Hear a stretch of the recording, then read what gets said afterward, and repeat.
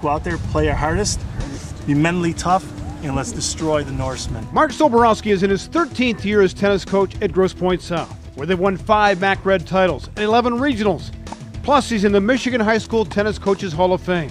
While most coaches are laid back in this sport, Mark likes to bring energy to the court. I just like to have a lot of energy and focus and get out there, and I feel I get more out of the kids because if they see, I just try to lead by example.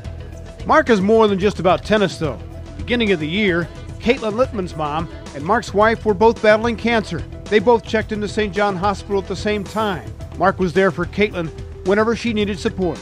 Mark helped me through my problems because I knew that he was going through the same thing. He was scared like I was, and we weren't sure how everything was going to turn out with our cancers, so he really helped me just ease my mind a little bit. So we both were sharing some tough times at the same time, and it wasn't easy on us. And while we were at the hospital, actually both families we kind of visited each other and gave a lot of support. Come on, Ash, move those feet.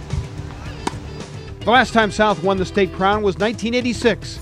Mark has had a lot of good teams since and finished second 3 years ago. It will mean a lot to the girls to win it for him this time. Mark would love to win states, and he's won so many awards, like winning this award and winning so many other coaches' awards. Just winning states would be he would just love it.